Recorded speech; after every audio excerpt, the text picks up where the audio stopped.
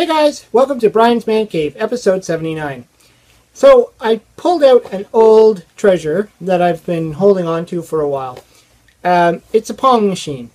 And I remember buying this thing. I found it in like an antique store. It was just sitting in the display window. I was literally walking down the street and I saw it in the window and I'm like, what is that? I gotta see what that is.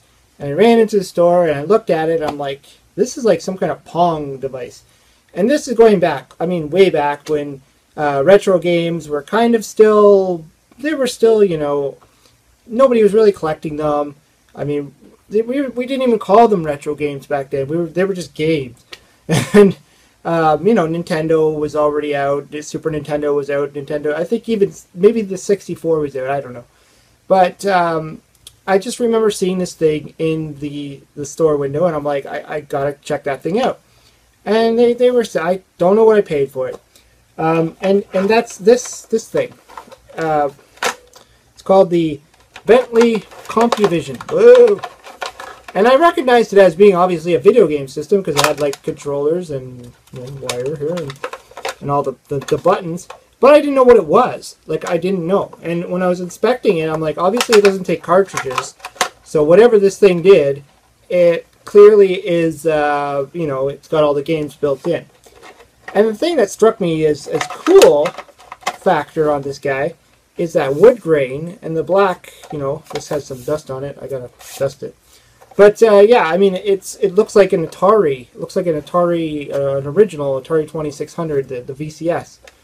And so obviously this is a product of that day, even to some degree the Intellivision. And the controllers, you know. Now, you notice the controllers are just like a stick. Like, there's no buttons. There's nothing to it. So I was obviously thinking this is obviously some type of Pong device. And I like how everything just kind of fits into a neat little package. It's got all the little buttons there. Everything does what it has to do. And it's got its, it's long cable here. This obviously is your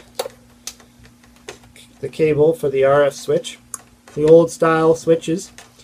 And so yeah, I bought it. I don't know what I paid for it. Probably like $10 or something. I don't know. Didn't pay a lot. And the first thing that struck me odd about this thing is it takes batteries. And so when I pulled this out of my storage area and I was looking at it, I'm like, you know, this would be a cool thing to look at. I realized, I'm like, okay, first of all, I'm missing the battery compartment, or the whatever, the, you know, the little door thing that fits over it. And then I need some batteries to try and get it to work. And so I got myself, you know, a couple of Duracells, and I started putting it in there, and I was trying to test it. And at the last second, I just noticed that it had this. It takes a, what do you want to call this? A power pack, battery pack, or whatever you call these things, a power bar switch thingy. And so I went back and I looked. I was like, oh, I had this with it. So obviously I must have used this when I first got it or something, or maybe I figured it out a long time ago and I've forgotten. This one does like a whole bunch of things. It has like a bunch of different switches, so it fits a bunch of different systems and things and devices. Even has this 9-volty thing where you can connect a 9-volt to amp up the power. Pretty cool. And you know, it says in here the input 9-volt DC, yada yada. I don't know. Point is, it worked. I plugged it in right in the back there. I think it's the same power that an Atari takes. I'm pretty sure. Just like that. And then I was able to plug it in. So now the next thing is to see if it works. To see if I can plug this sucker into the TV and get a game out of it. So I'm going to do that. Let's see what happens. Oh, look at that. It works. That's amazing. Alright, now I just need to figure out...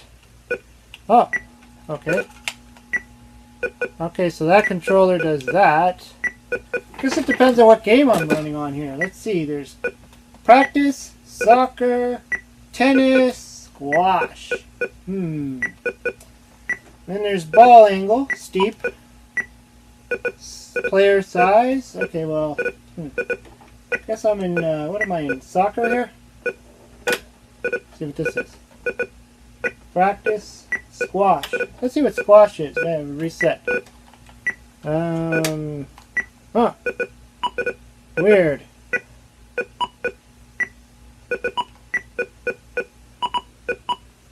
Pretty cool. That's a square bouncing around the screen. Nice little square. Okay. Let's check out, soccer. That's not soccer. This is soccer. That's soccer. Okay. Now, unfortunately, this is, you know, Pong, so it's not really designed for one player. Although I do think there might be maybe squash. Squash is designed maybe. Well, this squash I could play one player. Not doing too well at it. Actually, these controls are quite well. I mean, it's quite fluid. I'm actually surprised. Is it me or is my ball going through the paddle? Huh.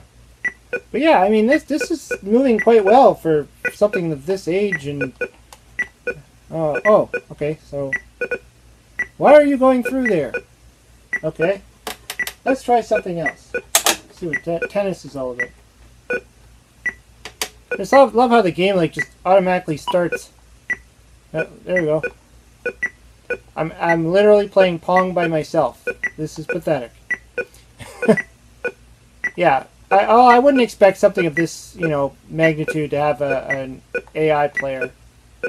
You know, I don't think it was designed this way. I wonder what these ball angles do. Huh, okay. So I could change the ball angle and it doesn't seem to be going as crazy as it was. There's also ball speed. Oh yeah, look at that. But for whatever reason the ball seems to be going through the paddle. Perhaps there's a defect in my system. See? Went right through. So I'm turning it off and on again. See what happens now.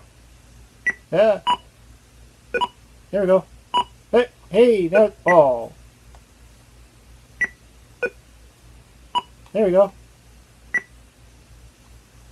Definitely much easier on the slow. Trying to do this with one hand here. There we go. Woo. Now we're ponging. Oh. Come on. Right. No. Pong. Pong. There we go. Hey. I've never done this before. Tried to play Pong with one hand. This is single player Pong. I mean, overall, I mean this system is still working like the day it was created, which is pretty cool.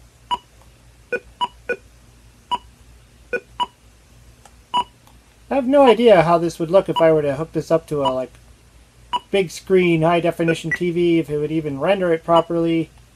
Who knows what it would look like? It'd probably look like a mess. I'm quite surprised about this. Frankly, I was not expecting it to even work. I mean, my VIC-20 that I have, the Commodore VIC-20, it doesn't work. And, you know, it was just sitting. I didn't really do much with it. It just apparently died on its own. Well, this is fun. I don't have to do anything. Beep. Nice little blippy sounds. So many options. So many options. But yeah, this is Pong. This is cool. I like this. Alright, so you just saw that actually this is like a Pong system. That's pretty much what it is. It's Pong. And it's pretty cool. I mean, it's got this practice mode, soccer, squash, tennis, you know, all these little options here. You can change the angle to make it harder and the ball speed, which I changed that in the middle there to make the ball go a little bit slower. You know, because maybe you might not want to be playing such a thing, you know, hard. Player size. I don't know what that did. I didn't actually click that button. There's a player size. I guess that maybe changes the paddle size. A few things I was surprised about was the fluency of the controllers, and you know, I guess I'm surprised because they don't look like much. Like the wire on this thing, it's like so thin, It looks like it's really light. It looks kind of, you know, it looks like something that would break easily. But I mean, turning it like like these guys, like the Atari paddle controllers, I felt that this was really, really good. I mean, I would like to try using this on an Atari. Unfortunately, these things are wired in there. Like, it's almost like the Intellivision, where it just sits in there and it's completely wired into the system. Just like its RF cable thing, it's wired in. Everything's wired in. So it's a nice little package. I mean, that's about as far as you go, right? But for whatever reason, the power switch, I guess, was sold separately. They wanted you to use batteries for some reason. I don't know why you would use batteries on your console. Now, I believe this thing, I saw on the back there. I'm just going to flip it over. Yeah, there it is. I thought, okay. Bentley, made in Taiwan. Okay. Yeah, I thought I saw there might have been a date or something. But I think when I heard about this system a while ago, this system actually came out in the early 80s. Like, well, I think it came out in 83. And kind of weird. Maybe even later than that. Maybe later. It came out when there was a lot of better systems out there. So it's a little bit strange that this thing hit the market. And, you know, maybe it's just one of those things where they thought they could pass it off as a cheap entertainment system. You can hook it up to your TV. You can play Pong all day long. But, you know, it's cool. I mean, just on the cool factor alone, this thing looks neat. I like the look of it. I like the wood grain. I think anything with wood grain looks nice. It's one of the things that the modern consoles of today are just lacking. Like, they all look like the same type of units. They're all oversized. They're all, you know, full of these hard drives and everything like that. They just don't have the nice wood grain finish that the old consoles had. And that's a good question. If you know, we're hearing about the Atari creating a new system. Is it going to have wood grain? Because that will be a sale point. Definitely be a sale point. Anyways, yeah, this was kind of fun. I liked pulling this out and playing it. It was kind of neat. I think next time I need an opponent, because playing Pong by yourself is not fun. But anyways, yeah. Hope you liked the video. Let me know what you think about the Bentley CompuVision. If you have anything like this, if you ever played a Pong system, do you even like Pong? Or maybe Pong is just past its prime. I don't know. Anyways, yeah. Talk to you later.